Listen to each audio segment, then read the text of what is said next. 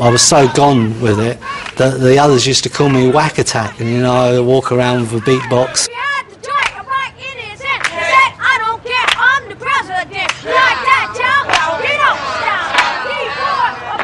And WBLS was like blasting all over the city, and we just like hooked on to some of that vibe and made our own version of it.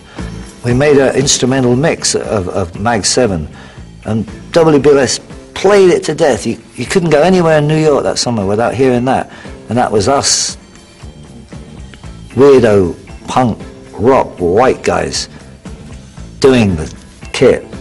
The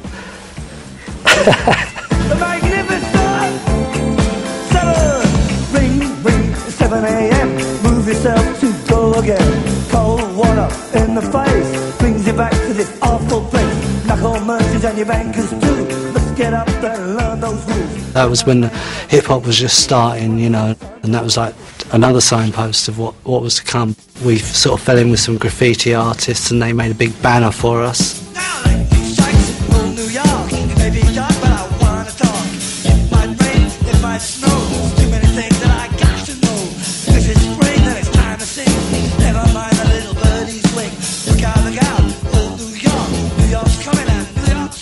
If someone had come in and gone, let's play this with balalaikas, everyone would have gone, give me the biggest balalaika, you know.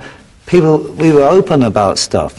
Mick Jones bringing in the new sound of New York and stuff, and Simo with his reggae thing, and me with my rhythm and blues thing, and Topper with all his soul chops, and we could just do that.